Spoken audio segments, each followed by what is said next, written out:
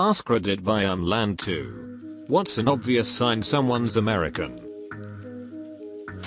In Salzburg I went to grab something from the drugstore. As I was checking out I said hello to the cashier, thinking there was very little difference between how I said it and how Austrians say it. She immediately started speaking to me in English and I asked her how she knew I spoke English. She deadpan stared me in the eye and goes hello. I just about died laughing since I'm a very stereotypical friendly American that says hello exactly like that. One of my favorite memories from that trip. I definitely read your hello like Mrs. Doubtfire. An Italian told me that Americans walk confidently in the wrong direction. I had a boss who was an F-18 pilot. He said go as fast as you can if you think you're lost. You'll either get where you're going or find out you made a mistake sooner. They want ice in their water. Hi, American here. I have an addiction to chewing on ice. Hey, how are ya? Great. Thanks for asking. How's your day going or how are you doing in completely random circumstances? The thing is, usually, it's more of a greeting as opposed to an actual question you are expected to answer. I worked as a cashier in a touristic place in Paris. I always recognized Americans because they were kinda friendly to me and they always left tips. I guess there are worse things than friendly and generous. Retail worker here, not living in the US. I can generally spot an American because they greet me with hey how are you, and since I usually have the standard tired from life retail worker expression at first I thought they were mocking me so I didn't know how to react. Took me a while to realize they weren't really expecting an ansel mayo. Mind you, might just be my personal experience but it's happened too many times for it to be a coincidence. Not a coincidence. In the US we're basically trained to have these meaningless, pseudo-friendly interactions with retail workers. If we walk into a store, a worker will greet us and ask how we're doing.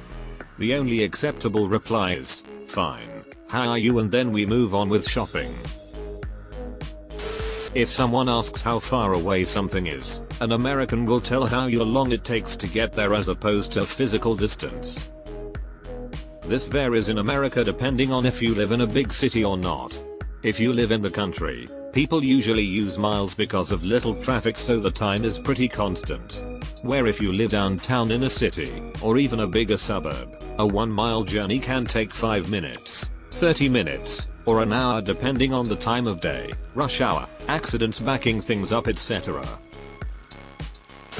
The gentle grins you give to strangers if you make eye contact with them as you pass by, at least in the Midwest, was not well received in Germany. I dated a European man here in the US. When we walked together, every time I made eye contact with someone on our path I would smile at them, and they would always smile back. Boyfriend was so confused at all these strangers smiling at me. Kept asking if I knew all these people. It was hilarious. Eye contact. Maybe a smile and a how's it going? My dad always taught us to make eye contact when you meet someone, and the go-to line was how ya feelin'? How much personal space they give themselves. Americans like at least an arm length. We're conditioned to fill spaces evenly. I noticed when I worked delivery, spending lots of quality time on elevators that for every new person that enters, everybody shuffles to even things out. Similar thing plays out in social gatherings and bars. Not sure if that's universal or not, but I find it interesting. I think the size of our personal bubbles is because our spaces are generally much larger because we've got the space, to build bigger buildings, sidewalks, roads, etc. Might also explain why we're louder. Used to filling larger spaces with volume. By contrast, I've noticed people from East Asia on the other end of the spectrum have seemingly, to me, no concept of personal space and have no problem entering my sacred bubble of personal space. I'd imagine it's just due to living in denser conditions. According to the sire, when training to be a spy you have to unlearn how to lean. Americans tend to lean on things when standing still. Wow, that's an interesting point. I never thought about that. As an American, I was expecting to get roasted in these comments. But after reading them I can only laugh and agree. Laugh very loudly while leaning. Deleted. And New Yorkers are a different breed. Their regular talking voice absolutely booms over everything else. Makes sense when you have to be heard over the 1000 dB noise pollution. One American I've met was a bit stereotypical in some regards. He was on a biking tour from Sweden to Palestine, had an unusual beard, huge white teeth, was extremely friendly and a bit loud, and he literally carried a bucket of peanut butter with him because he said that was the most efficient way to carry energy for his travel. I was an intern at a software company that just got bought by a huge American company, Warner I think, and one time some executives were visiting, walked through our office complimenting all the developers loudly and then disappeared again. My general impression of Americans I've met in person is that it's difficult to see what you guys really think and feel, because you seem to hide it behind a layer of aggressive cheerfulness. So when I see someone radiating that, I expect them to be from the US. Aggressive cheerfulness is exactly it. Wow. They smile at strangers. Deleted. From what I've been told by European friends and travelers, our complete and utter lack of an indoor voice was in Geyser in Iceland. Loads of people sitting in silence patiently waiting for it to go off. The anticipatory silence of waiting for a natural phenomenon to occur was broken by a loud American shouting blow, "Damn it." In my homestay in London, I was told that I was so American for enjoying a piece of cake for breakfast, not frosted cake, but like a nuts and dried fruit spiced coffee cake kind of thing. Apparently that's exclusively for like a 4 PM snack, and breakfast is more of a savory meal. That's true.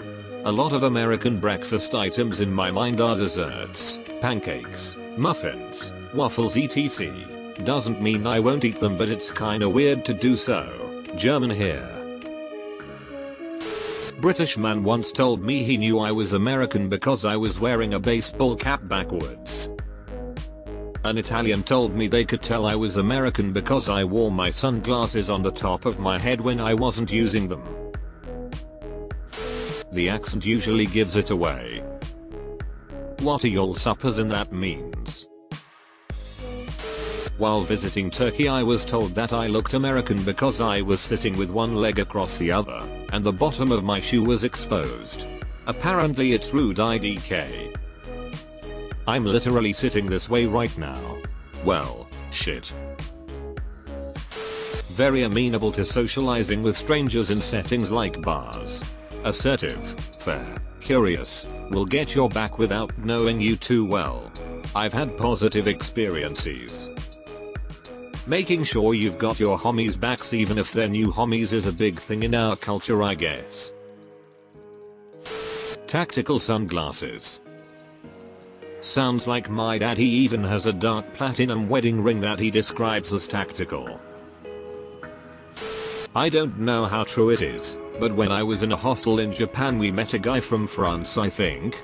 But in a ho at some point he mentioned he could tell we were from USA. He said it was because we talked loudly. Like our normal speaking volume was louder. And now I can't help but notice that sometimes when I speak to someone from a foreign country, I do feel like I talk louder than them. Full stop. An inordinate amount of small talk, unprompted. This is definitely dependent on where in America. Midwesterners love small talk, but other areas it's more frowned upon. I've noticed this as I've traveled myself from the Midwest and everyone seems peeved. I've always observed my US friends like to point at stuff while walking and say what it is. We were out walking around Amsterdam recently and they were like, hey look, it's a smoke shop. Oh look, a sex shop. Oh hey, it's a prostitute. Look at the canal. Wow, it's another prostitute. Another canal etc etc. It was like watching Netflix with audio descriptions turned on. Deleted. I rather enjoy wearing my baseball hat and eating and drinking on the go. Lol. A lot of Americans I met in the UK have been some of the most politest people ever. From all different states. Yes ma'am. I know somebody's gonna joke that's because they're disarmed while over here, but no, they've been so polite I at times wonder why things can't just sort themselves out over there. Also sentimental. Despite what is shown in the media, most Americans agree on the fundamental needs of America, but disagree on the means of servicing those needs. To be fair, I've said the Us or America to people in foreign countries asking where I'm from, and they always say yeah obviously, but where in the US? Exactly. I live in Spain and this is what happens to me 100% of the time. Y'all. Here's a really southern one. Wild Eva.